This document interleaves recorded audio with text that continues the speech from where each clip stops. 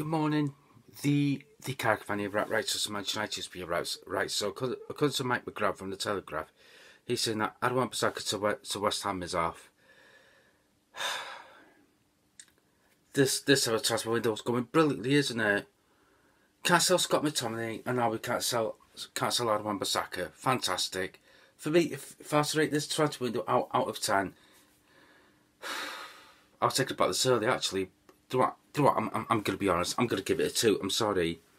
Lenny Yoro was great, but he's injured. Like Joshua Zirkzee, we've not seen Joshua Zirkzee. We've not seen enough of him to comment on. So for me, it's a 2 out of 10.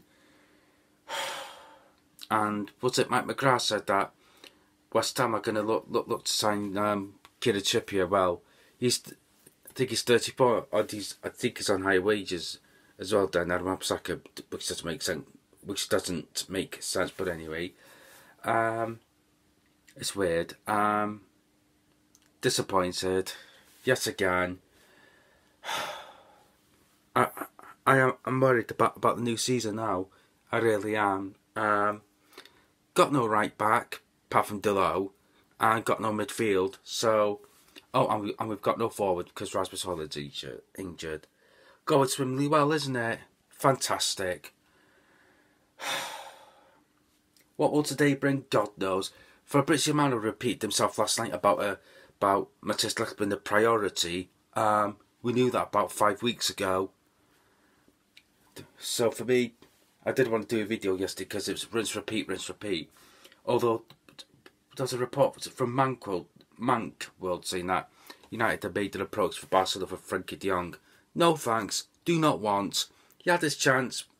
When was it? 2 years ago. Did want to join us now. So why does he want to join us then? Why does he want to join us now? Kind of thing. So, I mean, we're basically in the same position. When we tried to sign him 2 years ago, we were in the we were in the Europa League. We were in the Europa League. I remember now.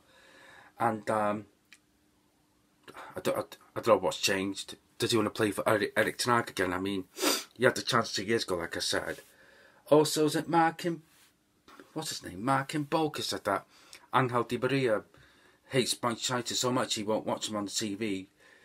And he said he doesn't have one excuse me, he doesn't have one good memory of his time at the club. I think I have one. Oh, the goal against Leicester. Oh, the chip. Oh, it was magnifique. What else? His first Old Trafford goal against Everton. Yeah. Oh yeah, that was again when De Gea made that world class save. Yeah. What other game did he score against? Yeovil in the FA Cup. Yeah, I'm scraping here, people, but those are the 3 memories that I can think of. Funnily enough, is it 10 years ago that? Yes, 10 years ago. Is it next week? Or to the week after, since when we signed Angel Di Maria.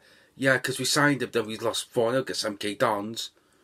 Yeah, well, that went well, didn't it? Funnily enough, Johnny Evans started in that game. And, yeah, God, 10 years ago, when we signed Angel Di Maria. To be fair, I was excited when we got him. This was way before I did videos on YouTube. And, yeah, funnily enough, he was man of the match in the Champions League final a couple of months before, and yeah, it's a shame how it ended, but oh well, that's his choice. Right, so you can tweet me at ManUTV 2022. Subscribe to the channel, the Caravan Combo. Like the video, take care, adios.